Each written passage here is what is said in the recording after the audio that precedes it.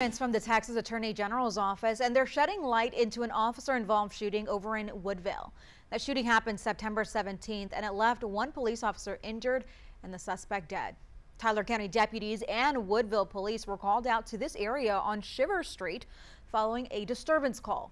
That's when police say 41-year-old Reginald Owens shot Officer Troy Costello. Owens was eventually shot and killed by deputies. Today, 12 News confirmed the 3 deputies who were involved and placed on paid administrative leave are now back on the job. In the meantime, Officer Costello continues to recover. Doctors are optimistic about his progress, and if all goes well, they say he could be released from the hospital soon. Let's get to